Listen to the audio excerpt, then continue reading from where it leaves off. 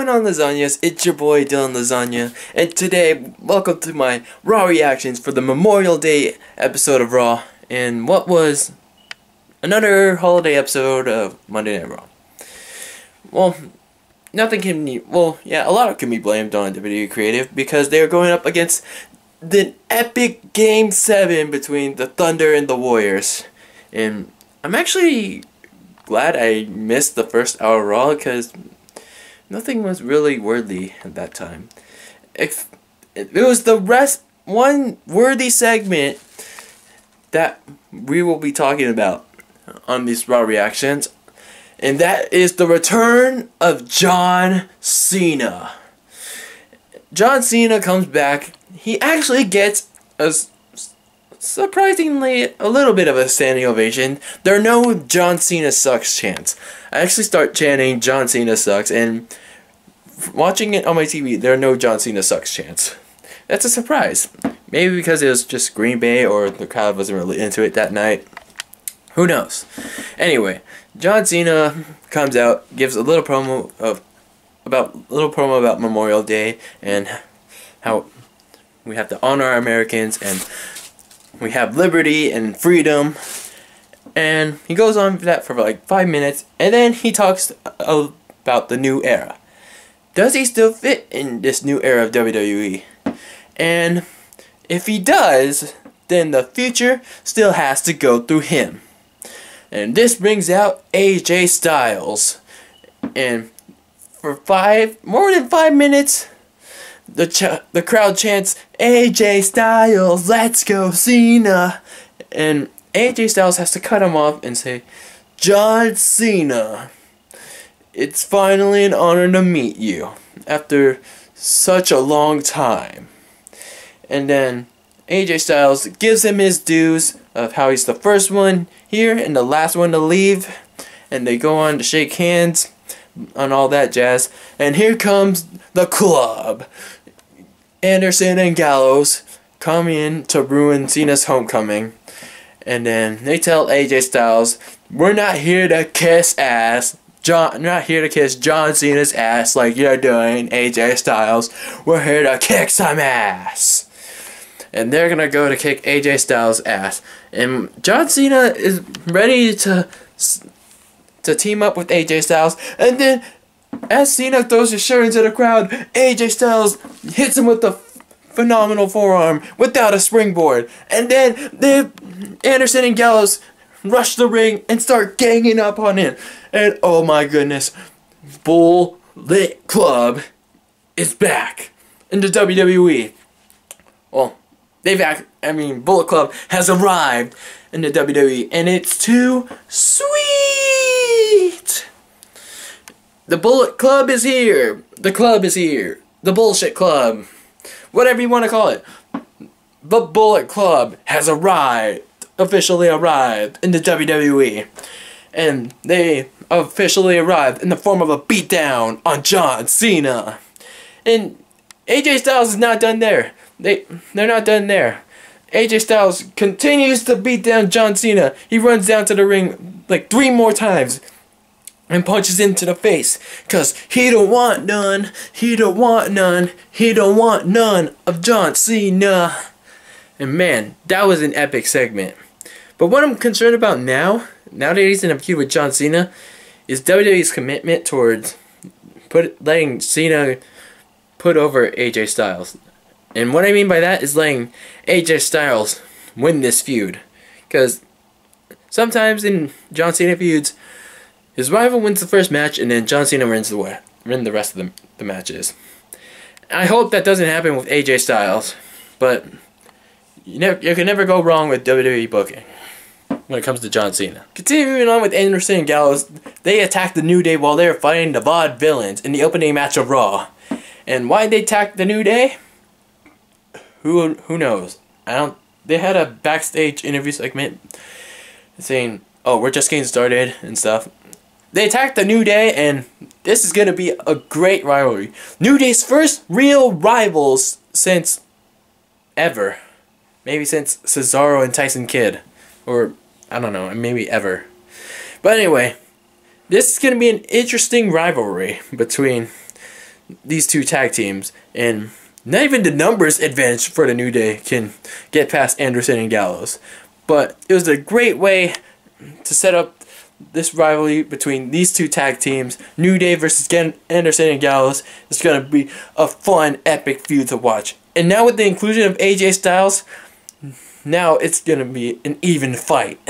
Roman Reigns was out there again talking about how he was the guy. He's not a good guy. He's not a bad guy. He's the guy. And he talked about how Seth Rollins is not a man if he keeps running away like a little pussy. And he wants Rollins to come out and fight like the man he's supposed to be. And here comes Seth Rollins. He doesn't even speak. He goes to the ring and he goes, just fuck it. I'm out of here. And then Roman Reigns' music hits. And then here comes Seth Rollins running down to the ring like he did at Extreme Rules, trying to sneak attack Roman Reigns. But this time, Roman Reigns catches him in an instant, and then Rollins just like stops and like, that's it. That's the end of the segment. It's like, really? That's all? I mean, they couldn't do better than that. I mean, couldn't Roman Reigns have gotten like some retribution? Like, maybe dove at, like, as Rollins was walking away, like, from behind, like, with his back turned, Roman Reigns could have done that awesome dive over the top rope from behind. That would have been cool. But honestly, that was not a good way to build up to their match at Money in the Bank. But I mean, they have 3 weeks left until Money in the Bank, but this should have been a way more better segment. This Raw was filled with mostly pointless matches and segments because, well, it's a holiday episode of Raw and we need to celebrate Memorial Day and honor our troops. And so Vince McMahon decided we're going to have a pointless episode of Raw today. Yeah! So, in our main event, we're going to have all the Money in the Bank participants compete in a six-man tag team match. All the babyfaces, Dean Ambrose, Cesaro, Sami Zayn, will go up against Chris Jericho, Kevin Owens, and Alberto Del Rio. And wait, wasn't there supposed to be a 7th man or an 8th man? I guess they're going with just 6 men in this Money in the Bank ladder match, as like usual, as old. Anyway, the babyfaces get the win in what was actually a good main event, but nothing to advance the Money in the Bank ladder match, just to promote it. But it was a good way to end Raw. I have to admit that. It was a fun little match. Good way to end Raw. We also had Enzo Amore returning to action, teaming with Big Cass to defeat the Dudley Boys in what should be their final match against the Dudley Boys, because they got a clean win, and that shouldn't be the end of the feud right there. And they should be feuding maybe with the Vaudevillains next week, or who knows? Like, they're not really that many tag teams to feud with right now. Zack Ryder also defeated... No, wait. It's the other way around. Zack Ryder didn't defeat Rusev because WWE doesn't care about Zack Ryder. Rusev defeated Zack Ryder with that new back-breaking accolade where Rusev splits him in half. And Rusev found his new rival in the form of Titus O'Neil. Titties O'Neil.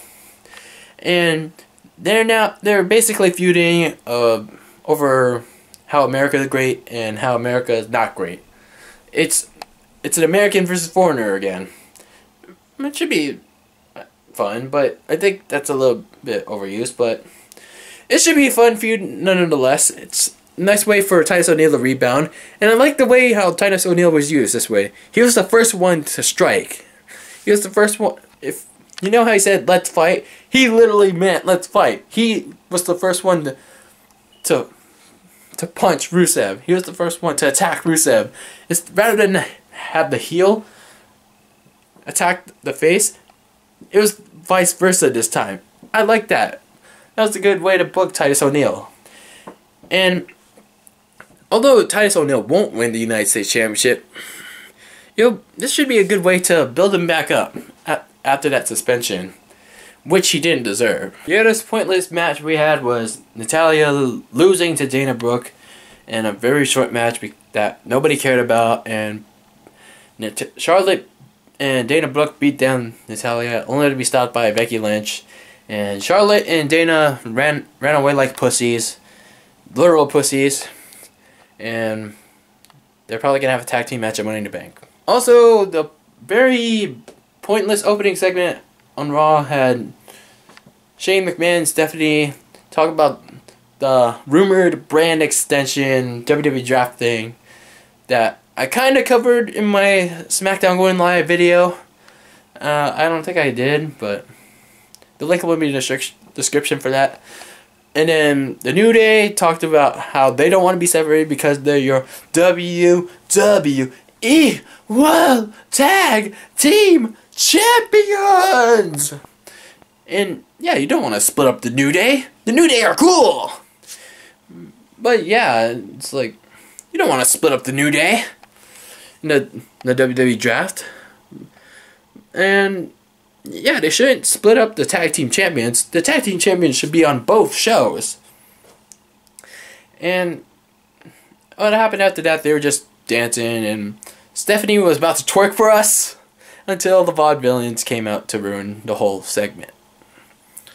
The segment was just, it's just filler. Oh yeah, we also had the Usos defeat Breeze Dango, who still should have been called Febreze. Oh wait, they don't want to get sued by that company who makes those Febreze products. And then, the only thing I liked about that match was the booking of the Golden Truth. Because although I didn't like the Golden Truth at first because like the weird interactions between Goldust and R-Truth and how Goldust didn't want to be his tag team partner and shit with R-Truth. I actually like them as a tag team now. It actually could be a good tag team. It could be like the modern day version of Goldust and Booker T. Well, not really, but it could be. There could be a fun tag team. But they just got to get past this feud with Fandango and Tyler Breeze. Febreze. But this was otherwise pointless segment, but a kind of good way to establish the Golden Truth as now a somewhat cohesive unit. Yeah, overall, Raw was just one of those another holiday episodes. And yeah, I guess they just really didn't have it in them today. Because, it's a holiday, it's Memorial Day, and it's like, let's just kick back and relax and eat hot dogs and pizza. And not only that, they were just competing with other stuff today. There's that day. There's that epic Game 7 between the Thunder and the Warriors, which was epic. That was an epic way to cap off that series. And I can't wait for that rematch between the Warriors and the Cavs on Thursday. That'll be fun. And unfortunately, SmackDown will have to compete with that as well.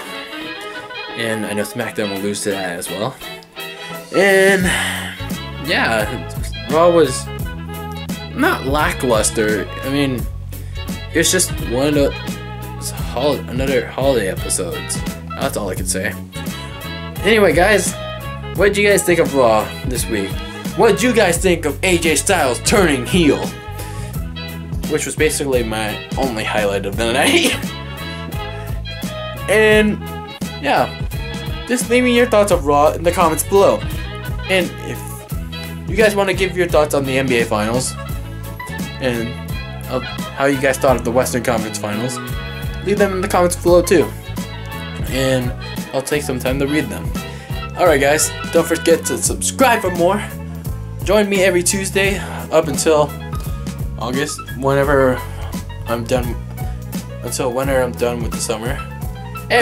All summer long, I'll be doing Raw reactions and WWE pay-per-view predictions and reactions. And don't forget to watch all my other videos on the DylanLasagna channel. Follow me on all my social media accounts. They're always in the description of all my videos. And always be delicious.